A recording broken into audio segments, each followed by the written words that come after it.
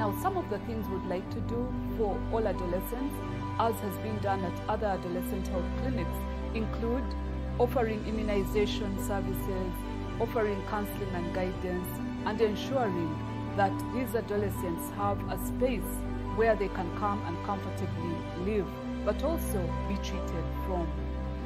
Now, adolescents are a big burden in our population. Out of every 5 people in our country, there are about 1 adolescent. And if the healthcare providers don't take care of these adolescents, then we have a real big burden on our side. So we need to care for their health, we need to care for their physical health, we need to ensure that they make smart choices, but also avoid risk.